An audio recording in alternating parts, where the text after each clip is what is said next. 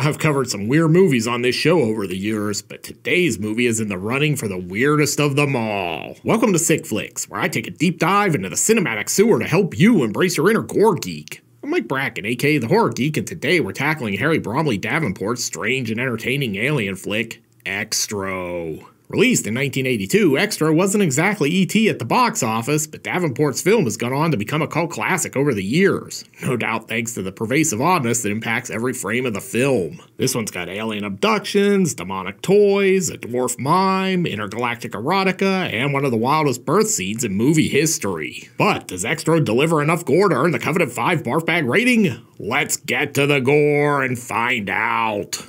Oh, and before we get started, today's video is sponsored by patron CZ Guy, Constantine Sakalariou, 20 bucks says I just murdered your last name, and Paul Rubino. If you'd like to help sponsor some videos and free me from the shackles of YouTube's tyranny, you'll find a link to my Patreon in the pinned comment and description below. I don't want to go all Sally Struthers here, but every dollar helps keep the show running when I'm hit with bogus copyright claims and community guidelines demonetizations. But hey, this isn't the PBS Pledge Week. You know what time it is.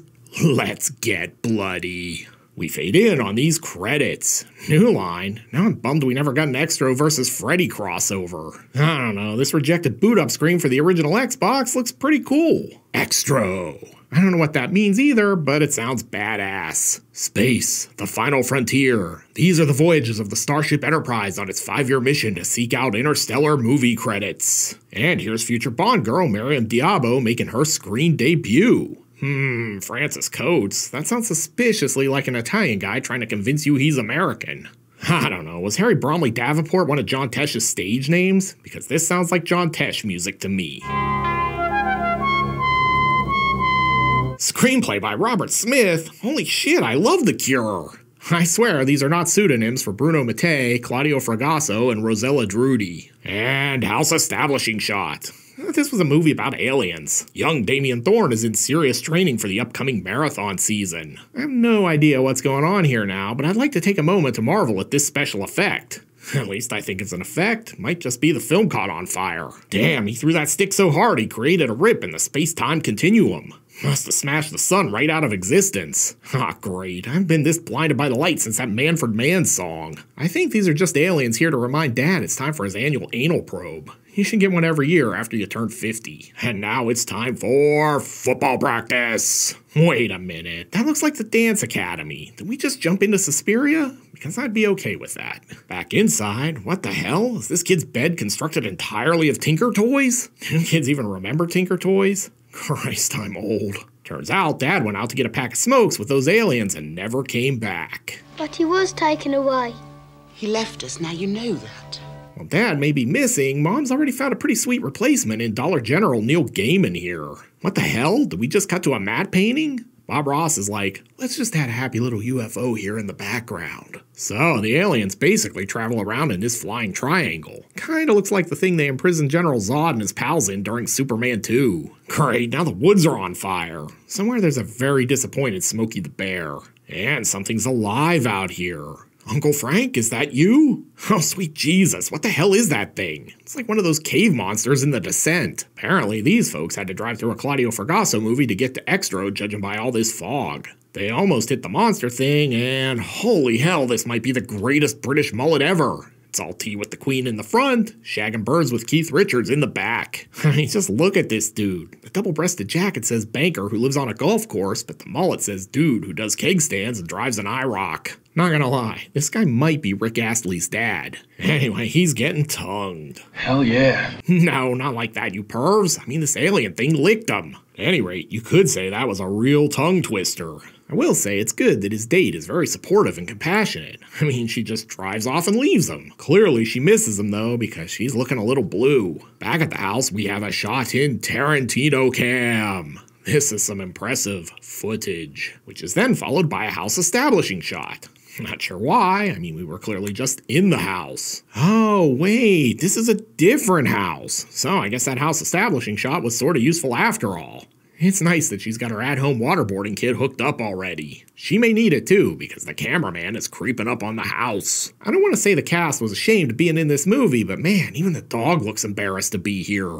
Anyway, someone's at the door. I'm sure it's not an alien. The dog, seeing his opportunity, makes his move to escape. So long, losers. She then heads back inside and sets the mood lighting to Suspiria. I'm sure this will help her relax. Then it basically turns into an Aerosmith song because Janie's got a gun. I will say it's nice that she's got a robe with a print similar to this chair. She's stealthy, like a ninja. Anyway, she does some exploring, but all she finds is this jump scare. Aw, come on, honey. Give Skrotor a kiss. Damn, Skrotor is feeling frisky and clearly isn't big on foreplay because she's getting probed. Hell yeah. No, not like that. I mean, he's gonna ram his ovipositor down her throat. Wait, that still sounds dirty. Not gonna lie, this is kind of like Close Encounters of the pervy kind. Oh god, I hope that's not his O-face. And from intergalactic erotica, straight to aimless driving. Seriously, I'm starting to worry this kid's bed doubles as a bondage station. What's with the ropes? Looks like Junior's had a rough night. He's a bloody mess, and that's not just a British colloquialism. Then Doctor Who shows up to treat him. All British doctors are Doctor Who, right? I think I read that somewhere. Anyway, it looks like this kid is sleeping in a squat rack. It's just still better than doing curls in one. After a whole lot of jibber-jabber, this happens. Tony simply misses his father. He doesn't need thousands of expensive psychiatrists, only little time and care. Could you say that again? Maybe in English this time? Sounds like she's got a bunch of marbles in her mouth. Back at the other house, Our Lady is basking in the afterglow. Oh, Skrotor, that was out of this world. The dog, meanwhile, is eating what's left of E.T. I'm sure that's fine. And don't look now, but I think she's got a baby Skrotor in the oven. Man, you could say she's blowing up. I'm guessing we're about to get the gender reveal. Yeah, she just gave birth to a fully grown man, which suddenly puts the phrase man-child in a whole new light. Just look at him chewing through that umbilical cord. I bet he'll miss it later, you know, because he was pretty attached to it. Hey, wait, is that the dad who got abducted earlier? Holy shit, this movie is weird. Back at home, everyone's late for football practice. Turns out her alien hubby is calling.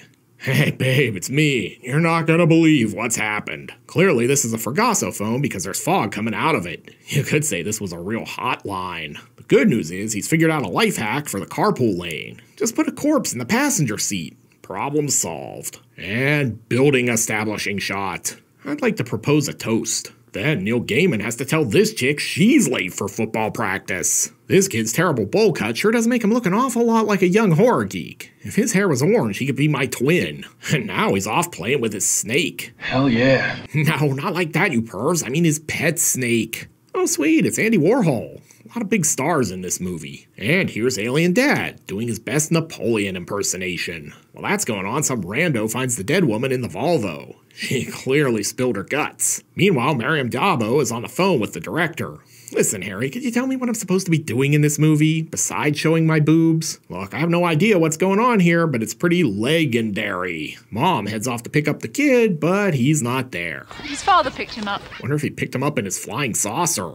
Also, the 80s were wild. Anyone could just wander in and pick up a kid at school. Try that nowadays and see how quickly you get arrested. She does eventually find them, and she gives Alien Dad a heapin' helpin' of pimp hand. Anyway, they head home, and he's gonna tell her about his abduction. Hopefully he leaves out the anal probing part. Felt good.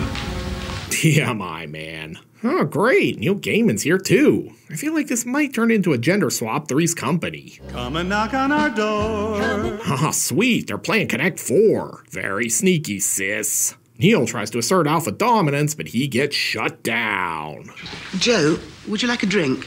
Awkward. That doesn't stop him, though. Look, Sam, I'm the daddy now. Later on, Alien Dad is hungry. Snake egg omelet. This is excellent. After catching his dad eating the eggs, Tony makes a break for it in the elevator. Kid's really going places, mostly just to a different floor. And the snake is out for revenge, too. Must have studied at Hogwarts because it's slithering right out of here. Meanwhile, Alien Dad is hunting for the kid. Come out, I promise I won't ram my ovipositor down your throat and legs and your chest. Scout's honor. Action music courtesy of your old Casio keyboard.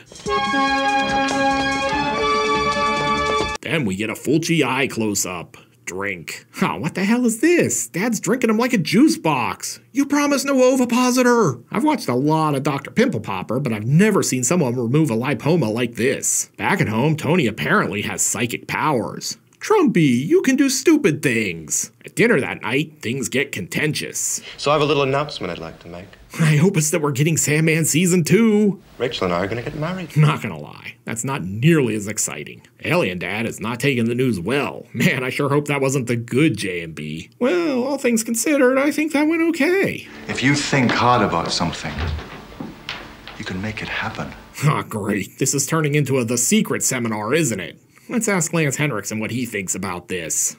That's the stupidest fucking thing I ever heard. Hey, remember the snake? Yeah, he's still in this movie. Looks like he's about to drop in for dinner. Well, he was in this movie, but Granny Warhol here puts an end to that. Later that night, we get a little something for the ladies. Ooh, take it off, Alien Dad. Dude looks like he's ready for some close encounters of the sexy kind. Rawr. But since his wife doesn't want to hook up, he decides to get high on propane. He wasn't sure how much he needed to get high. It took a lot of gas work to figure it out. Back in the bedroom, I can't believe it's not Neil Gaiman is about to take Mom on a one-way trip to the dreaming. Meanwhile, over in the kids' room, he's basically a romantic song.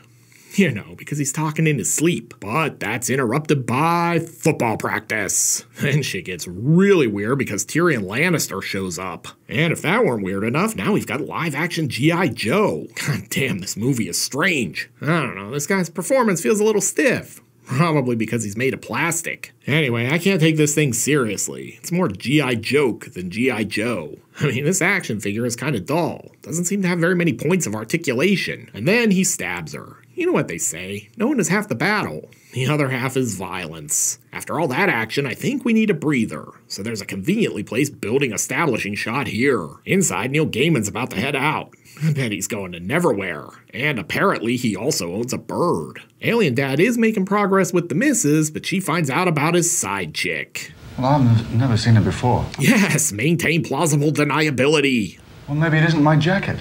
Oh yeah, the maybe it isn't my jacket gambit always works. Then she heads off to deliver some bad news to Neil Gaiman. We're going to the cottage. Who? Well, me and Sam. I'm sure this is fine. I mean, it's totally normal for your girlfriend to take a trip to a cottage with her old flame. Over at the house, Tony and the babysitter are playing hide and seek, but it looks like someone is clowning around. Clearly, this is no laughing matter. It's a real drag. Man, remember when this movie was about aliens? Those were good times. Anyway, she's about to get hammered. Man, she's super vascular. Probably all the tren and pre-workout. At any rate, this is going to be great practice for when he gets his first blow-up doll in a few years. Out in the country, Discount Claire lures in her next victim for Uncle Frank. And back at the house, this is happening. I had some tank jokes here, but I want to get off track. And apparently, Spider-Man has been here judging by all this webbing. Definitely a sticky situation. But our hero isn't giving up. Well, maybe he is. I mean, he is throwing in the towel here. Then he flees right into Black Panther. I had no idea Xtro was part of the MCU, but here's your proof. Over in the woods, Alien Dad is ready to shoot his shot. Hey, is that a proboscis, or are you just happy to see me? Later that night, Alien Dad has come down with leprosy or something. Dude is falling to pieces like he's a Patsy Cline song. Not gonna lie, I have no idea what any of this clown shit has to do with aliens, but it's weird enough that I don't even care. Over in the bathroom, it looks like our babysitter is about to break out of her chrysalis. I bet she's gonna be a real social butterfly. Luigi Cozzi is gonna need these eggs for his contamination shoot when you guys are done with them. The super heads up to investigate, but the bad news is he's about to be murdered by a Simon Electronic handheld game. That's a first for this show. Then the movie's about to get shitty, because Neil Gaiman's cleaning out the birdcage. Members Mark Helena Bonham Carter calls him to go check up on the kid, then he realizes the picture of Alien Dad's side piece is the dead girl from the car. What a coincidence. But before he can call back, Alien Dad melts the phone lines. You could say this dude has the hot hand. Then he's like, "Oh honey, it's time for your probing." They do the deed, but unfortunately he's turned into a Jackson Pollock painting. I'm not sure this is what they meant about body painting in the bedroom. She tries to comfort him, but all she gets for her efforts is a taste of his pimp hand. Then he bails. "Sorry, gotta finish getting ready for the Kiss concert." Honestly, this is how my shins look after heavy deadlifts. Oh yeah, dude definitely spent too much time in the sun. He's peeling. While Neil heads inside, Tony's wandering around in the woods. I feel like we're about to walk right into the opening scenes of Pod People. And shit, things are getting pretty Cronenbergian now.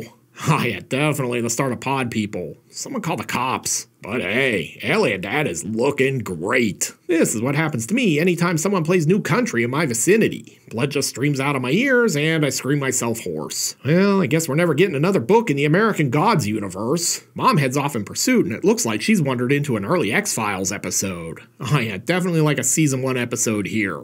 Oh man, Dad looks fantastic. And the kid looks great too. If I were Mom, I'd probably be like, yeah, it's cool. He's all yours now. Step into the light, Carol Ann. Wow, look at these special effects. That's movie magic happening right before your eyes. Then they're gone. Poochie and Tony died on the way back to their home planet. And Mom's like, well, hubby and kid are gone. Boyfriend is dead. It's finally time for me to shine. Except there's a swerve ending coming. Wait for it. Ah, yeah, there it is. She's got a whole brood of this annoying kid now. And ending card. So wait, this whole thing was basically just an intergalactic custody battle? Dad came back for his kid? It's like Kramer versus Kramer with more goo and probing. So, what have we learned from Xtro? Well, for starters, it was apparently really easy to get drugs and make a movie in the early 1980s. Xtro remains one of the weirdest movies I've ever seen. It starts off like an alien film, but then it morphs into this weird indescribable thing with a killer clown, a black panther, mutating corpses, and assorted other weirdness.